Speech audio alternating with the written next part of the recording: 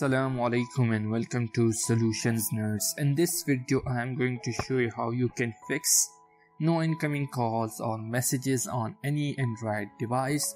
So without wasting any time, let's get started. First of all, if you're not subscribed to our YouTube channel, then hit the subscribe button now. Now let's back to the video.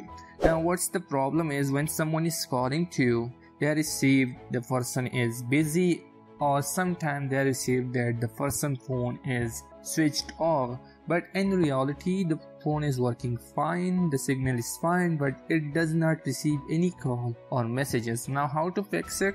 What you need to do is first go to setting. Now click on the search bar. In search bar search for apps. Now in here you can see apps, click on apps. Now here you can see the three dot icon and below that more. Now click on this and click on reset app preferences. Click on reset. Now if you are using Samsung's phone or other phone, so this option will be at the right top corner of your mobile screen. Now go back to your settings menu and again in search bar search for reset.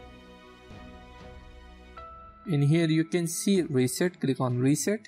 Now first of all, what you need to do not click on factory data reset because it will reset all your data. So first click on network settings reset.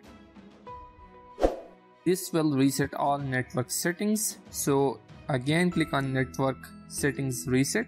Now they want confirmation. Click on network settings reset. So network setting has been reset. Now go back. At this time click on reset all settings. Again click on reset all settings, and for confirmation again click on reset all settings, and after that restart your phone and your problem will be solved. You do not need to reset your whole phone to lose your data, etc. This was the quick way to fix this problem. Hope you liked the video. Don't forget to subscribe. Thanks for watching.